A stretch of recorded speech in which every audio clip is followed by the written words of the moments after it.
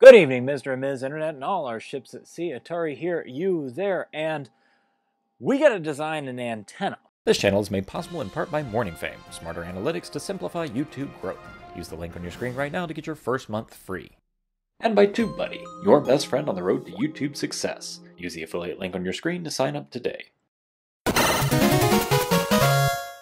So for Project TIROS, I need to design an antenna that will pick up satellite signals from an orbiting satellite. Now, I want to pick up satellite signals from a polar orbiting NOAA satellite. So what that essentially means is that we've got, you got Earth, so North Pole, South Pole, and you have the satellite that revolves that way, and it just goes over the poles, etc., kind of like that. It just keeps revolving over the poles as the Earth rotates. So it's doing this, the Earth is doing this, and so what it's doing is it's taking pictures and measurements and everything over a different area every time it orbits. So what it ends up looking like is, if you have your map, so what happens is you basically have this path that looks kind of like that, and it does this as it goes across.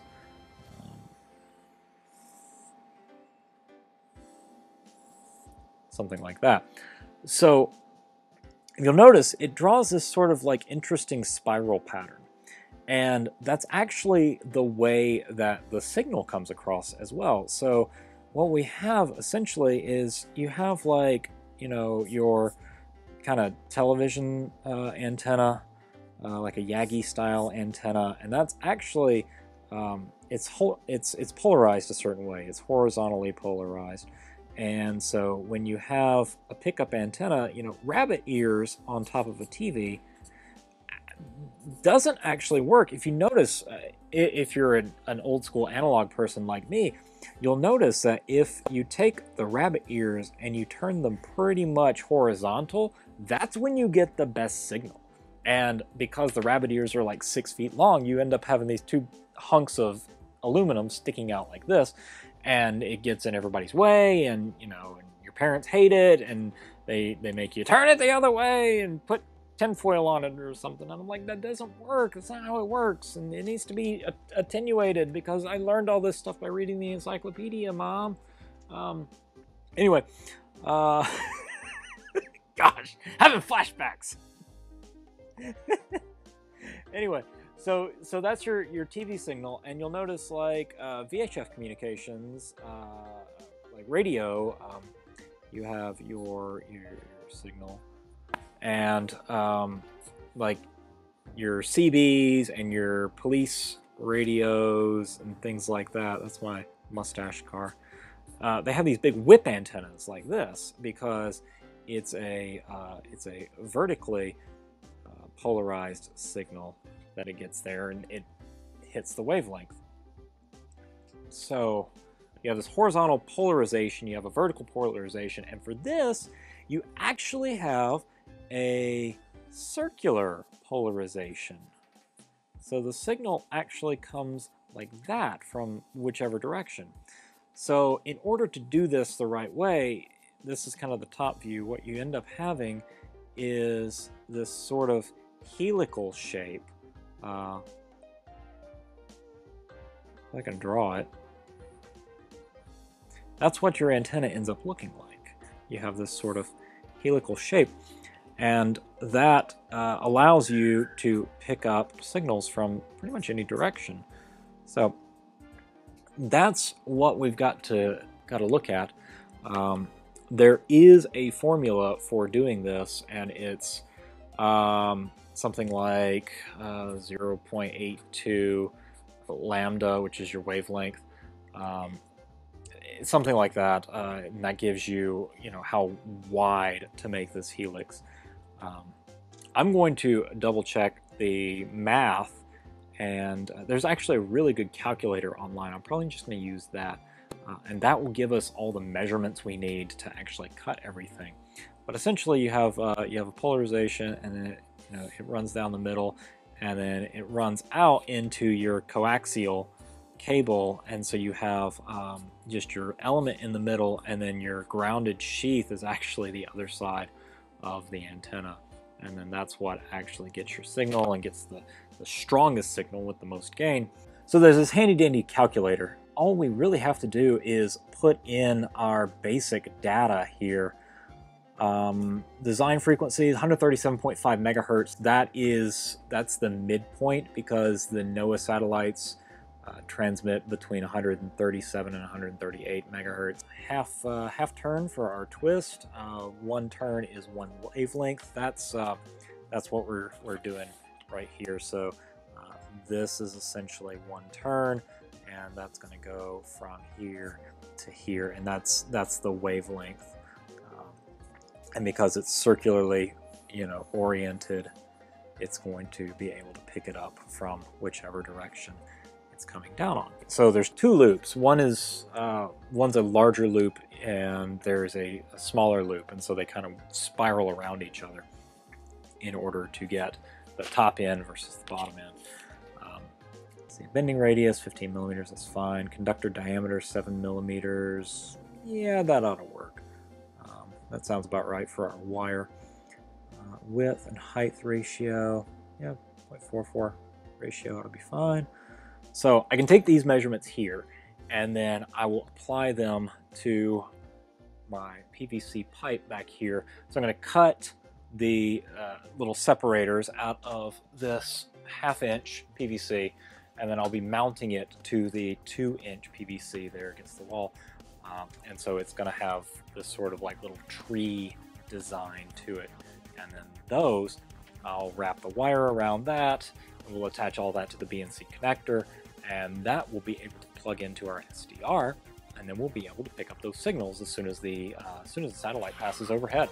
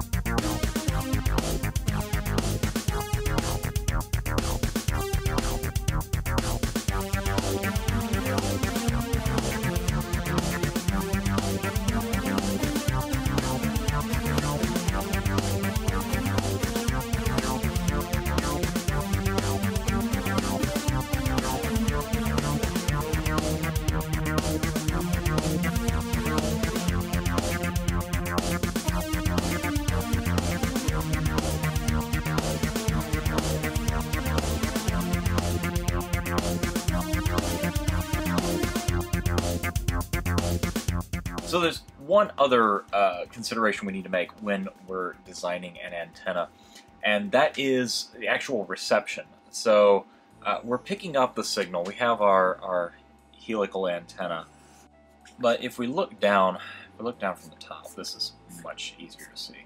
We look down from the top, and we've got our long side, and we've got our short side, and they're symmetrical. These are symmetrical little antenna, little elements to our antenna. They're all symmetrical, so they're all picking up pretty much the same signal. They're all picking up the same signal. So as it comes in, it's just this waveform, this, and that you can't really do anything with it. So what we have to do is we have to adjust this. We have to adjust the wiring here so we have different impedance on the different elements. And what that does is it creates what's known as a balun, and it's just a little device, and typically what it does is it changes impedance on different signals. But long and short of it, what it practically does is that it takes a balanced, symmetrical, and it converts it into an unbalanced signal, a modulated signal that you can then do math to and get something out of it. It's like those little boxes you get, the little old school antenna boxes that you used to plug into the back of the TV. You'd have the two leads that screw on. Those were balanced 300 ohm leads that came from your Yagi antenna up on top of the house, and comes into this little box, changes impedance, and now it is a 75 ohm unbalanced signal, so that the TV can then know what to do with the chroma and luma and so forth. And we're doing essentially the same thing here. Is we're going to create this balun through the actual construction, because we're going to use two different kinds of wire. We're going to use our normal copper wiring here, and then we're also going to use RG6, which is your coaxial type cable, where you've got your little center guy, and then the this part that screws on. So there's inside this cable you've got that core, and then on the outside, this reason it's called coaxial. On the outside you have basically this copper braiding that shields the inside. So you have a signal on the outside and you have a signal on the inside, and that's how you get that unbalanced thing. So what we're going to do is we're actually going to have some of our elements connect here to the shielding on the cable, and then some of our elements are going to actually connect here to the core, and then there will be a mismatch there. There'll be an unbalanced signal, and we can directly put that into the SDR without any further processing. So let's get this thing wired up, and let's test it, and let's see if we can get our satellite signal. So this is what the inside of a coaxial looks like. You have your, this is your shielded outer section, and then you have this inner core. And that's the part that plugs in. This is what connects to the screw connector on the outsides, and it's separated by a little insulating layer right there in between. So we're going to connect a couple of our cables to the core and a couple of our cables to the shield.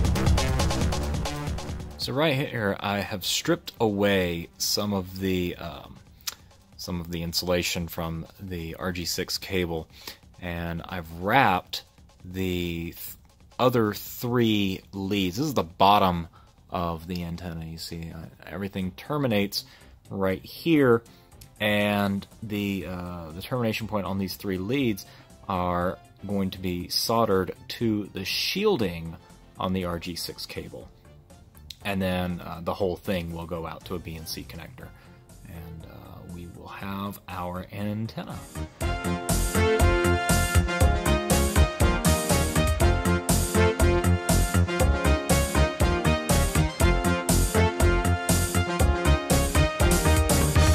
Okay, so our QFH antenna is very nearly assembled.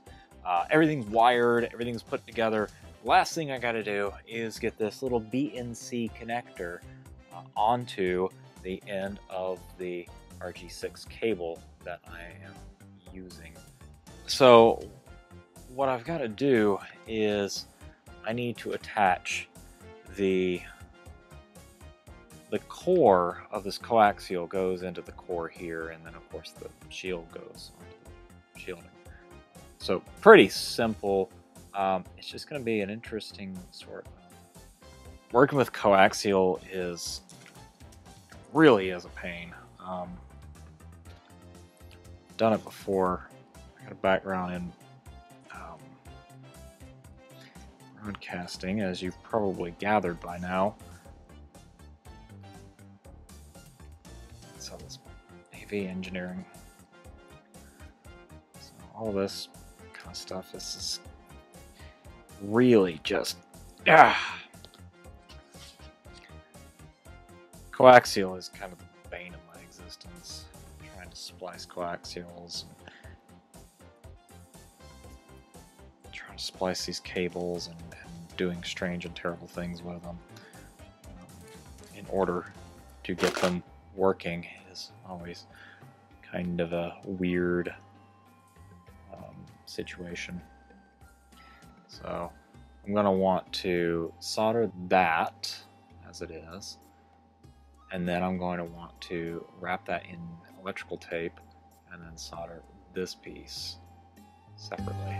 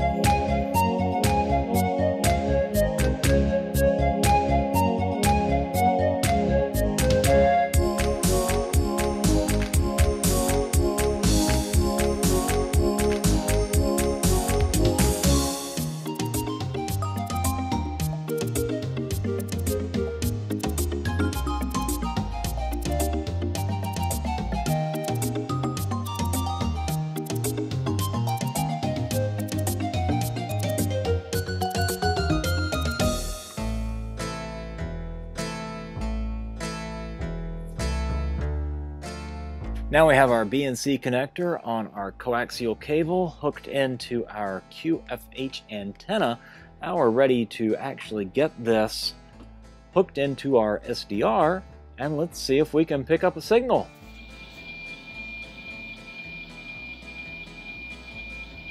So that is the process of building a QFH, or a quadrifilar helix antenna. Now tell me, have you ever worked with helical antennas, satellite antennas, a satellite reception, NOAA satellites, weather reception, anything like that? Let me know down in the comments below.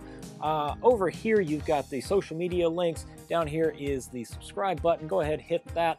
Up here is the complete playlist for Project TIROS. You can see the whole process start to finish. And then of course the newsletter down here. Get all the updates on all the different things going on in all the different arenas. My name is Atari, and until next time, tally ho, y'all.